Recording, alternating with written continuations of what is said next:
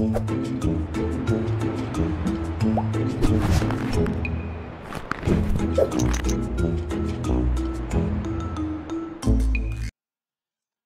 and welcome to another episode of Lemur's Corner. I am Lemur, and today we're going to be doing PlateUp. Specifically, we're going to be doing coffee.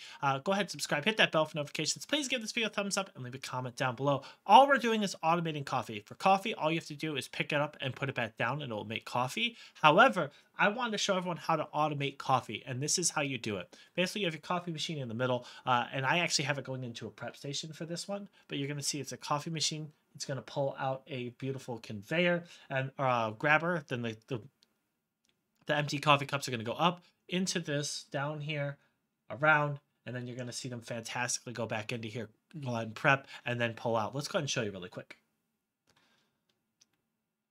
So here you're going to see, as I said, you're going to see the coffee jumping around. It's going to jump over. It's going to continue to swing. You're going to see them put in. There's our kitties coming in, and you're going to see the coffee pull out. And it's going to pull out nonstop. Here it comes. Let's get another coffee. Come on, coffee. And you can see you're just all prepped up now. It's automated. You never have to worry about coffee. You just have to grab it now.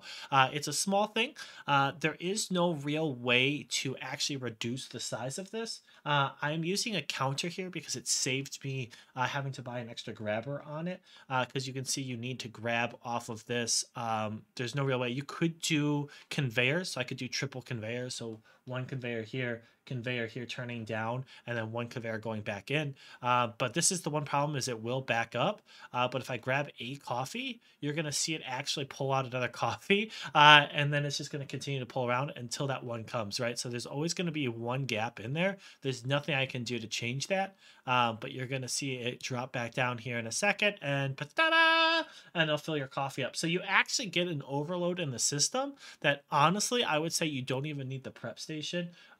It's up to you. It depends on how many customers you have. So you can take away this whole front section and you can have a rotating 5 coffees. So it's completely up to you how you want to do it and how you want to grab it. Because as soon as you grab a coffee, it's going to reload your coffee as soon as it can. It's going to be in that one gap.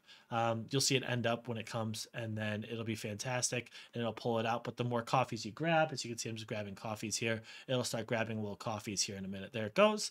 And you'll just see it randomly grab a coffee and reload itself. This just guarantees it coming out of one spot. So completely up to you how you want to do it. Just kind of showing you the options of automated coffee. So I hope you enjoyed this video. If you did, make sure you subscribe, hit that bell for notifications. Please give this video a thumbs up. And as always, leave a comment down below. I hope you all have a fantastic day, and we see you on the next episode of Lemur's Corner.